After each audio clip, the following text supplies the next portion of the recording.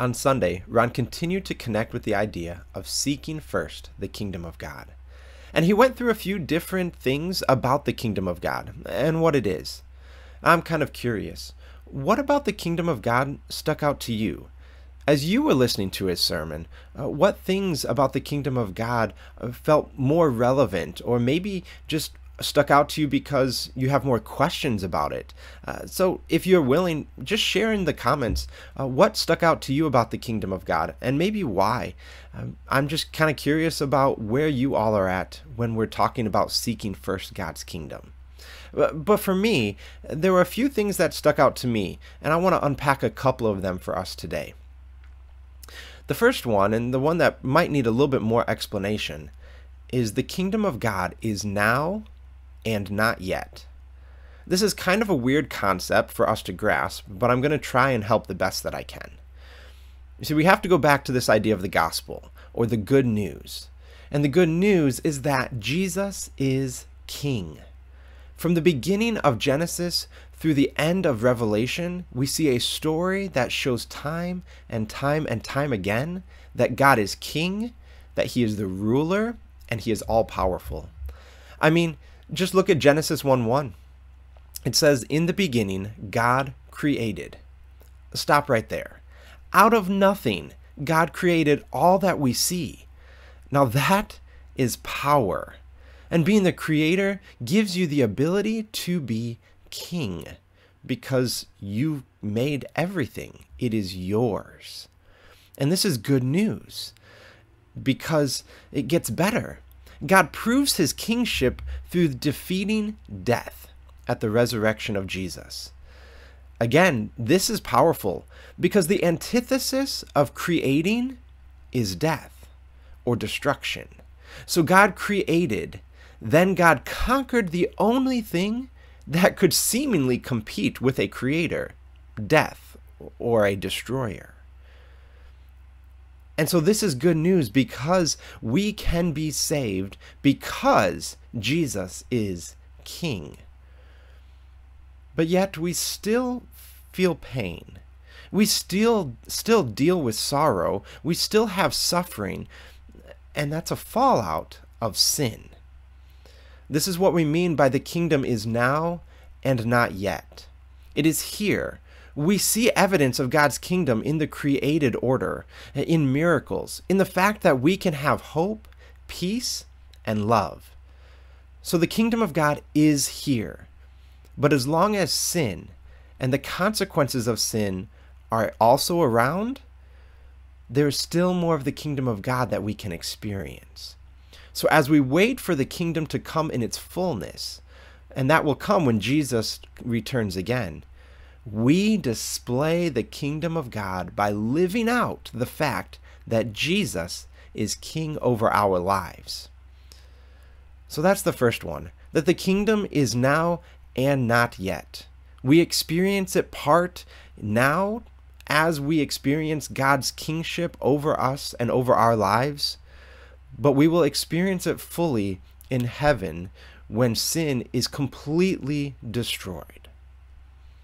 The second one is that the kingdom of God is universal, but at the same time, it's also divisive. And this seems kind of like a paradox. It doesn't really work together, but let me explain. The kingdom of God is universal. It is for everyone. God says that he desires for all to be saved in 1 Timothy 2:4. So it is for everyone. It is universal. That's his desire, is for the kingdom of God to be experienced by all of his creation. However, only those rooted in the kingdom, those who have accepted Christ as their Lord and Savior, will receive the benefits of the kingdom. And that's how it's divisive, because it divides the righteous from the unrighteous. Now let's be clear here. None of us on our own are righteous, but it's through Jesus that we hold his righteousness. And so the kingdom divides those who hold Jesus, the righteous, from those who do not, the unrighteous. There is a natural obstacle between both sides, between those who are walking the path God's way and walking the path in his timing, and those who do not care and are not on the path at all.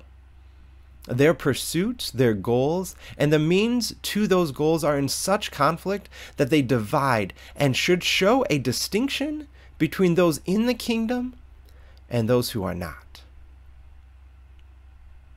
So the kingdom of God is universal, but it is divisive because it divides the righteous and the unrighteous. So what do we do? I mean, that's kind of depressing to think about the kingdom being divided. But there's something that we can do. As a church, we are to announce the kingdom to the world by how we live our lives. But then individually, there's things we can do as well. We can seek to grow under the reign of God, allowing Him to take fully control of our lives because He's King.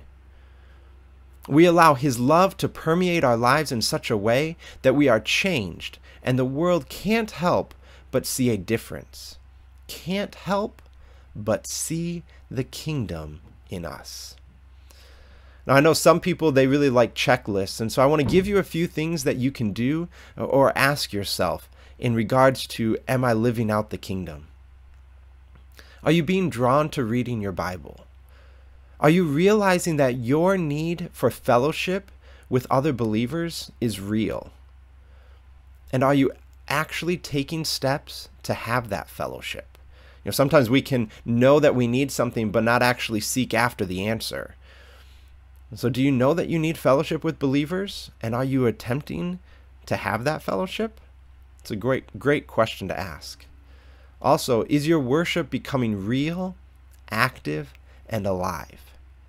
And finally, are you allowing God to use you to bring others into His kingdom? Now, these aren't things that you just do once and check off. They are at least things that you should be doing daily, check boxes that you should be going over at least on a daily basis, so that you can help experience the kingdom of God now in part, but that it will also prepare you for living in the fullness of the kingdom when Christ returns. So let's seek first the kingdom of God and His righteousness, so that we can bring the kingdom of God in part now in our lives, showing it to the world, so that in one day we will get to experience it in the fullness of who God is and His kingdom in heaven.